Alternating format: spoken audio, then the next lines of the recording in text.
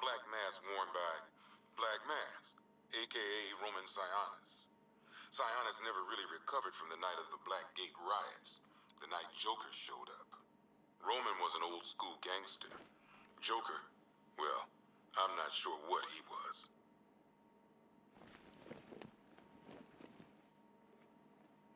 Talia.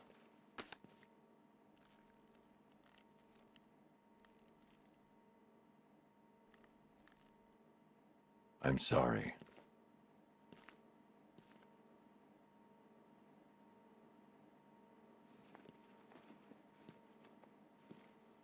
One Tommy gun, used by Peyton Riley, aka the ventriloquist. Or maybe the gun belongs to the puppet. I never really understood what's going on there.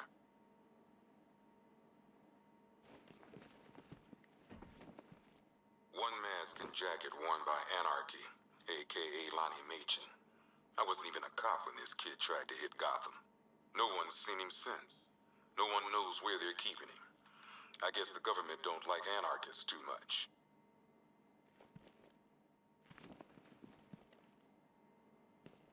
One electric charge gun used by Batman, aka... we don't like to ask. Batman dropped this here with the rest of the Arkham City evidence. Nice to have some of Batman's gear in the evidence room. I hope he doesn't ask for it back.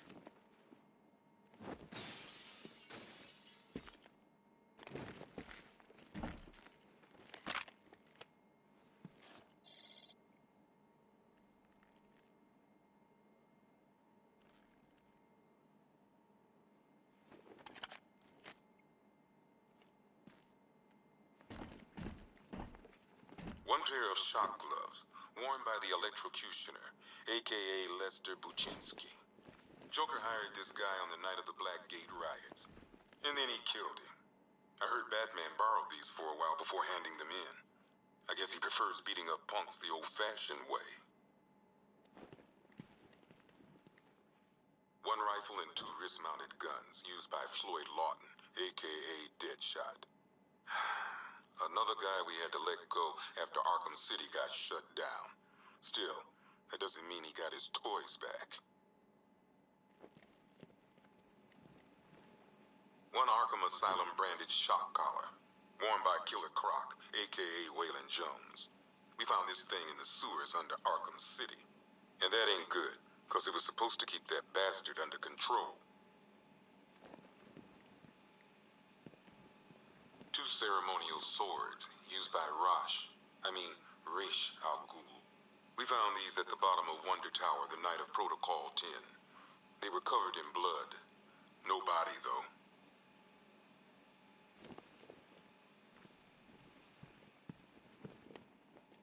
One stuffed bear and a canister of Titan formula, owned by Bane, aka Unknown.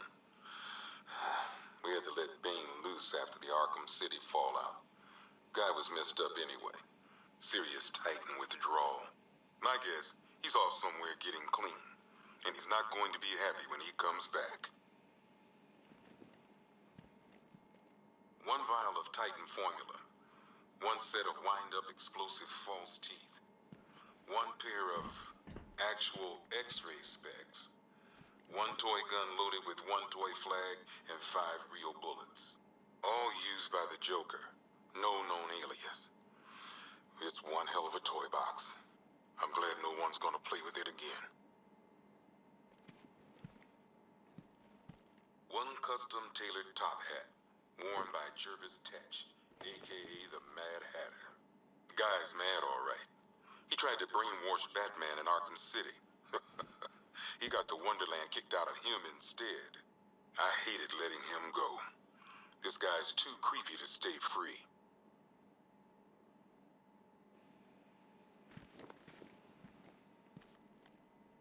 A selection of body parts belonging to Warren White, aka the Great White Shark. White got himself sent to Arkham on an insanity plea.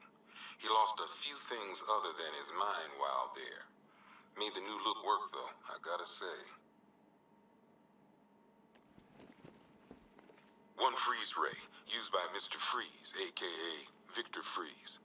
We had to stop playing with this after the commissioner caught us making ice cream.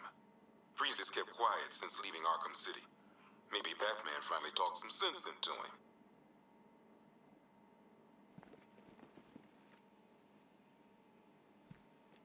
One ventriloquist dummy, aka Scarface. This ain't the original Scarface. It's a Joker knockoff. Don't ask me why, but the clown took a liking to these creepy things.